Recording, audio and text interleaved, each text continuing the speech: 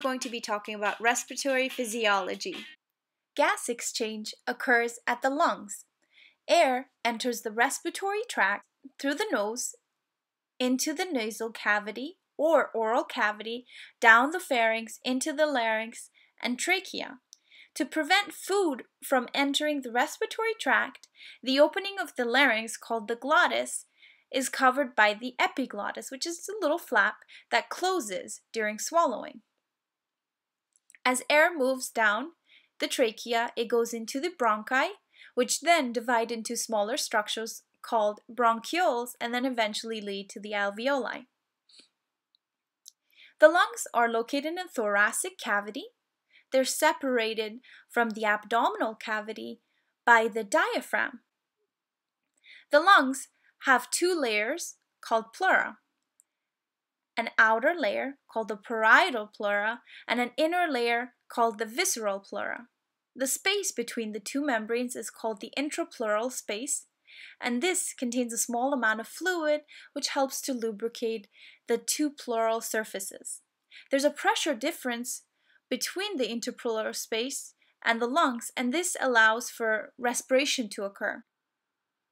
Taking a closer look at the functional unit of the lungs, the alveoli, we notice that they look like a bunch of grapes. The reason that they look like this is to increase the surface area. This allows for a vast amount of gas exchange to occur. The exchange of gases between the alveoli and the blood occurs by simple diffusion.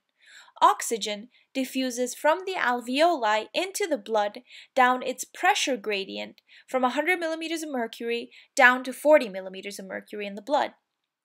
Carbon dioxide diffuses from the blood into the alveoli down its pressure gradient from 45 millimeters of mercury to 40 millimeters of mercury. Gas exchange in the tissues also occurs by simple diffusion. Hemoglobin, which is a protein inside red blood cells or erythrocytes, carries oxygen to the tissues. Once oxygen arrives, it moves down its concentration gradient into the cell, and the accumulated carbon dioxide within the cell moves down its concentration gradient into the red blood cell. Once the CO2 arrives inside the red blood cell, it interacts with water. H2O plus CO2 gives us carbonic acid. Carbonic acid then breaks down into H+ and bicarbonate.